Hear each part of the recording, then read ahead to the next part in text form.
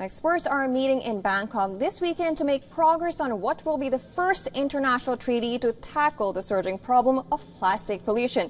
This comes ahead of a final round of negotiations in South Korea in November.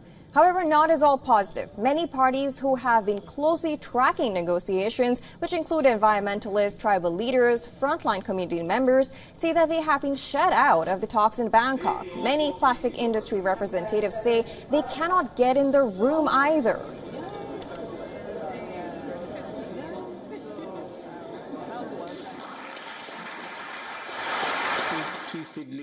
So when the first suggestion of how you could participate or register for the meeting emerged, we saw an immediate problem because it became very exclusive, and they said as many governments can register as they wish, but there will be no NGO participants unless they were invited.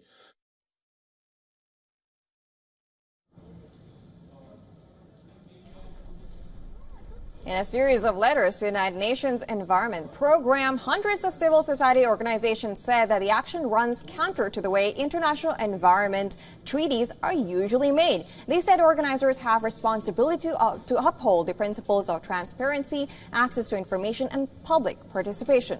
In the first 4 meetings of the UN Intergovernmental Negotiating Committee on Plastic Pollution, countries spent a lot of time debating rules and procedure, including the system of voting on decisions.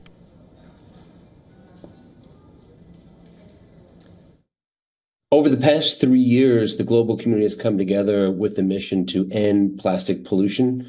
We're now entering the 5th and to be final negotiation in 2024.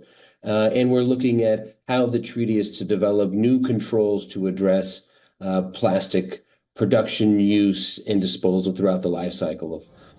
In 2022, most of the world's nations agreed to make the first legally binding treaty on plastics pollution. The goal was to complete negotiations by the end of 2024.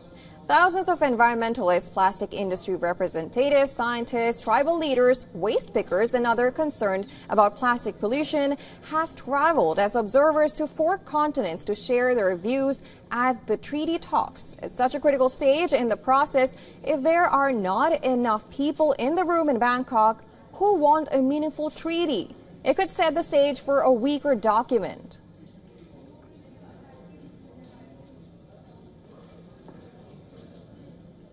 So these global treaty negotiations are really critical right now because in the end, you're looking at tripling production of plastics. And if we do not do a good job now to have a meaningful agreement, you're really kicking the can down the road for the next generation to deal with it, as we're seeing in climate change.